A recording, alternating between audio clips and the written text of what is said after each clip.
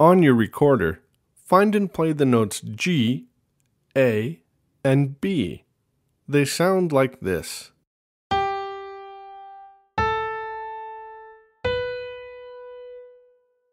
For this exercise, we'll be improvising using all three of these notes. Let's get into the groove. With the three notes in mind, copy the pattern you hear me play. I'll play a pattern lasting 4 beats, or 1 measure. Then you play the same pattern in the next measure. We'll trade back and forth for 8 measures. Now that we're using 3 notes, it's possible for us to move between notes with steps or skips. So listen carefully and make sure you count along with the click in order to keep your place. Alright, let's hear a Latin beat from the percussion section. Remember, I'm using all 3 notes now. I'll count us in. 1, 2, copy me.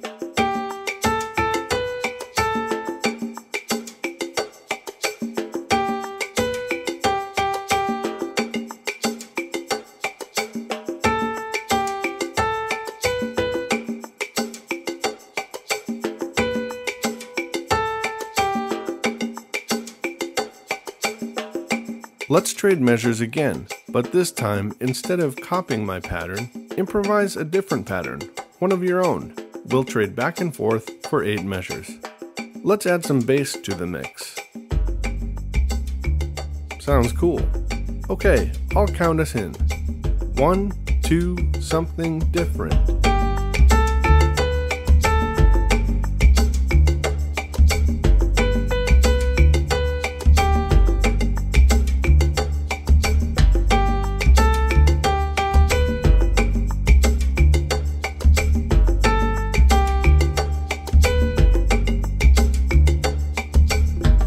Let's take one more pass together.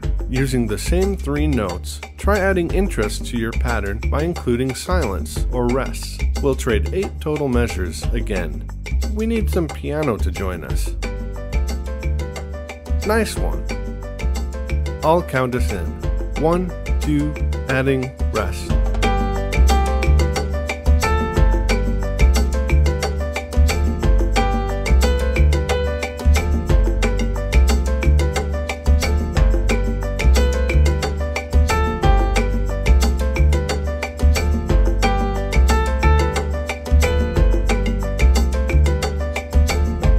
I think you're ready to try 8 measures all on your own. Performing on the notes G, A, and B, improvise an interesting 8 measures of music.